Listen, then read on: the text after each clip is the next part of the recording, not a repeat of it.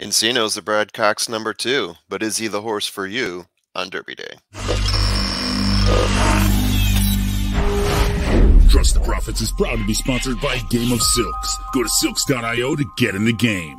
Real ownership, real races, real rewards. Surebet Coffee. Surebet Coffee, giddy up. TTP20 if you go to surebetcoffee.com. Use that promo code now to get 20% off all your coffee purchases from Surebet Coffee. I mean, what could be better?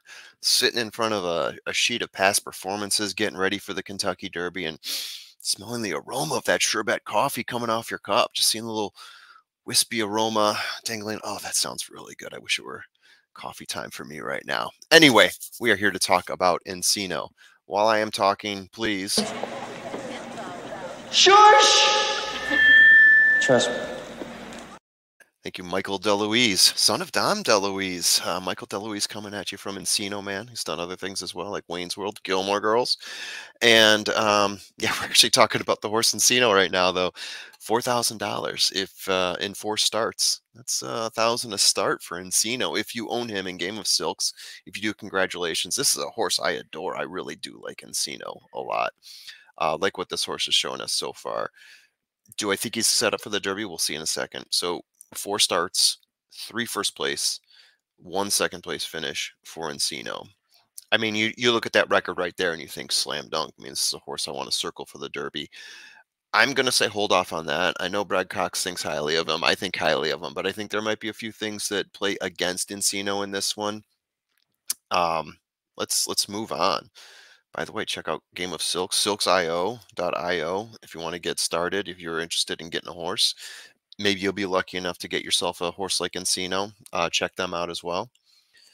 But yeah, here we are with Encino, trainer Brad Cox, jockey Axel Concepcion. The sire is Nyquist. Whew. So, you know, he's got it. Yeah, he's got it in the genes. How he got here, he was the winner of the Lexington, which I will show you a clip on in a second. And he was also winner at the Battaglia, which I will also show you a clip on in a second here. Races of note. Those were the races of note. Race notes. This is a horse. I've seen him win a couple different ways. Definitely pushing the pace, setting the pace, going gate to wire. He's done that a couple times. He's looked impressive doing it. Seems to be his style. Also seen it where he comes from a little bit further back and has prevailed as well. So he's got a couple tools in the toolbox that he can use here. He's won a couple different ways, which I'm sure Brad Cox is looking at thinking this horse could set up well for the Derby. I will say, in terms of negatives, the last time he raced was April 13th at the Lexington. That is a short cycle in getting to the Derby on May 4th. We're talking about 3 to 4 weeks worth of time of rest, which is not ideal. The Lexington has never been an ideal squeeze to get to the Derby. You can win it, but there's horses that are going to be coming in that have much more rest time going into the Derby and going into a 1.25 miles, which I'm going to say is my other negative. The longest this horse has run so far is 8.5 furlongs in competition. And he did that at the Lexington, and he looked good doing it. He ran a 1:43 in that race, but there's all sorts of other horses out here that have been tested to a longer length than that. And I think that does give them an advantage. In terms of pedigree, let's talk about Nyquist. 8 wins in a row to start his career, going from his maiden firster all the way up to the Kentucky Derby, just 8 solid wins. Very impressive. After that, a string of non-wins, 3, including the Haskell, the Penn Derby, and retirement. I mean, culminate that 8 wins right there. Extremely impressive. That included the BC Juvenile in 2015, and like I said, the Derby in 2016. What can we expect in terms of pace profile? I mentioned pace setter, definitely, but also a horse that can lay off the pace a little bit, still come from behind and has a kick down the stretch. Very, very interesting play here for Encino. Top speed figure, he dropped a 108 Equibase at Lexington. My projection for him. So I do think he'll run close to the pace. I think that's his game. He does have a few other tools in his tool belt. I think the best spot for him is probably 3 to 4 lengths off. If he can maintain that, if he can find himself a spot there, and then hope that he's got enough down the stretch. But I do think if he gets close to that pace, he's definitely going to fade back to somewhere in the tens. I think 10th place finish is probably about where Encino will finish, which is unfortunate because I think that had the timing been better for Encino, I might be talking about him being one of my in the money finishes. I like this horse a lot. If he was going for Preakness, whoo, yeah, Encino at Preakness. I think I would take Encino over Muth at Preakness. I like this horse that much. And I think a lot of Muth too. Not to say I'm a Baffert hater and going to hate every single one of his horses looking at him subjectively, but objectively, subjectively, always forget. But regardless, I think Encino would stand a chance there. So so yeah, I think he'll be close to the pace, maybe a little bit too close, and one of those horses that does fade back as the closers start to come in over the top. We're going a mile and a quarter here. The most he's ever gone is 8.5 furlongs. Let's take a look at those past performances here. And yeah, I just got to remind you, Shush! Trust me. yeah, there's a lot of chatter out there. Okay. So let me show you something here. Let me show you, yeah, his gate to win victory in the Lexington. Let's look at the top here. So 95 is his speed figure for BreezeNet. So you get a couple different looks at top speed figures. Um, but at Keeneland on April 13th, gate to wire with Florent Geroux on the mount. Doesn't have Flojo this time around. He's got Axel Concepcion, but you can see when he broke his maiden second time out, also going to mount 16th, but on Tapeta. This is a horse that had started his career Turfway. He also went gate to wire there as well. Very heavily favored, winning by half a length there. But let's show you what he looked like at the Lexington. Yeah, so here we go. He is the 8 horse. He is out in front, and he is being challenged by the Wine Steward. And yes, we've got a drop for the Wine Steward, but I'll let you off the hook this time.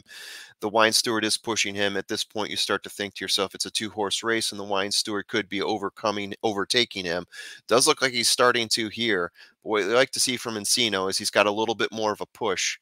You see, he's got half a length on him there, and he's starting to stretch it out to 1 length to 3/4 of a length.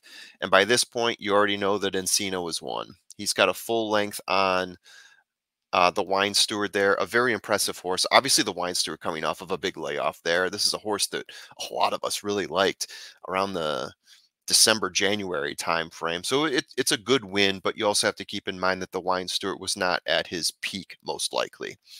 Um, what else would you like to have seen from Encino there? Maybe just burying the whole pack. If you really want to see him be a dominator, that would be nice. But it doesn't necessarily mean he was leading the whole way. It doesn't necessarily mean that that's the only way he can win. Now, I'm going to show you the Battaglia. This is on Tapeta. This was run at Turfway. He is the 12 horse here. So here we go. You can see him in green there starting out. He's got 5 horses, 4 horses on the inside there. He is behind all of them and starting to settle into the second lane, maybe third lane there. Getting caught on this turn, floats out a little bit. And there's a few more horses that come in on the inside. So to start the race, he is sitting at about 5th or 6th, and he's also on the outside in that race. Not the ideal setup for him. He did not get out of the gate quick enough. He did not get up to first place. But what happens down the stretch? Let's show you the stretch here. So remember, he's the 12 horse here. Epic Run is the 6. Yeah, you don't even really see him in the picture. You see him starting to come into the picture now, passing the 5 horse there on the outside. He takes an outside path there. Epic Run, the 6 horse coming on the outside. They're both starting to pass Bolt at midnight. Epic Run does so. It looks like it's Epic Run's race right now. You still have Blue Eyed George out there hanging out. Epic Ride is starting to put his nose out there down the stretch as the number 1 horse, but Encino's right there on the outside in the 4th lane, not going away at all. So right now he's sitting about 3rd because Blue Eyed George found another kick. Epic Ride starting to slow, and then Encino puts it into another gear, takes Epic Ride with him, but gets a nice little 1-length victory there. So doesn't necessarily need to set the pace in order to win. He found his way through traffic there. It wasn't a lot of traffic. It's not a deep close, but you can see that Encino has a couple different ways that he can win, which makes him an interesting play here. Overcoming the distance, overcoming what could be a lightning bolt pace, and then overcoming a short time, though, have me placing Encino somewhere in mid-pack by the finish. You might see him up top early on. I just don't think he's able to sustain it. So there you have it. There's the formula's thoughts on Encino, horse that I'm really looking forward to seeing in the future. I am not going to be placing him in a box, at least not right now. Maybe I'll talk myself into it in the future, but right now I don't see him in my trifecta box for the Kentucky Derby. Let me know your thoughts and good luck on race day.